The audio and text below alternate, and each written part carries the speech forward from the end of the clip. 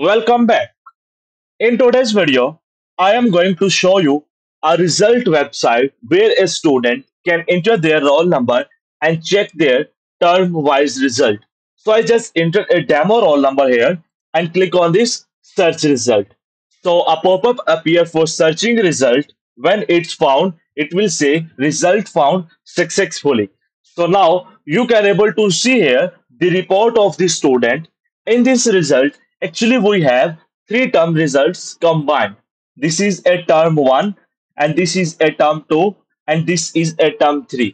Actually these are all customizable from the Google Sheets. Let me show you how this, and you can add unlimited subjects in this.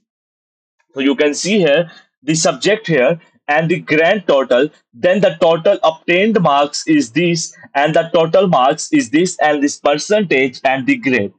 So first of all, you can see here if you want to print a result, you can simply click on this print result. A pop-up appear. You simply press on this yes, print it. So when you click on this yes, print it, you can able to see here a result will be print like that.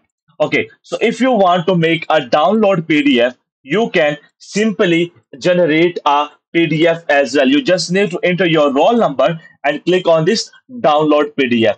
So when you click on this download PDF, your PDF is being generated by our system. So you can see here the PDF is being successfully generated and the report card is in the PDF right now. Okay, so the thing is that how we can add the more subject. So let we go to the our Google Sheets. So in our Google Sheets, this is a setting sheet.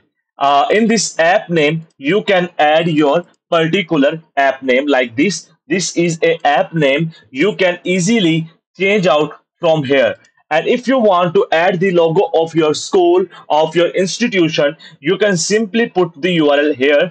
And if you want the primary color of the web application, you can simply paste here the hex code. Okay. And you can, if you want to change the secondary color, you can also change this from here. Now let we talk about the main topic. Okay, so let me tell you about this system and this scenario which we have created here. So this is a row where you don't need to do anything or don't need to add any students data. Let for example, here you will see here the English result, the English marks is 100. So you can add here the 100 instead of 50. But here one thing you need to do. Okay, now first we will check out if this happens, if this is changed or not. So we just simply click on this search. So now you can able to see here this is 100 now, not the 50 now. So you can also see here the values changed here as well. Okay, now this is the thing how you can add a maximize number of a particular term. Okay, you can see here we have changed the English term 1 total marks, not the term 2 and not the term 3. So this can be changed individually because some terms have more marks and some terms have less marks. So the thing is that how we can add a subject. Okay, just come here and add a subject. For example, you want to add a demo and the total marks is 50 and now they have gained the 45. Now you simply click on the search result and you will see here the search is going to be search. Okay, now you will see here in the term 1 this subject is available, but in the term 2 or term 3 is not available this. So you must need to add these subjects here. You can see here in the term 2 demo, and the total marks is about the 50, and you can add the 0 marks here as well. So I just copy this here and go to my term 3 and paste it here, and now I just click on this search result. So when I click on this search result, as of now you can able to see here my result web application is being successfully configured and we have added a subject in our database. One more thing you must need to understand and you must need to do, make sure the columns must be same. For example, this English subject here in the I column, in term 2, it will also be in the I column. So it will work. Otherwise, it will not work. Otherwise, your system will not be work. Okay.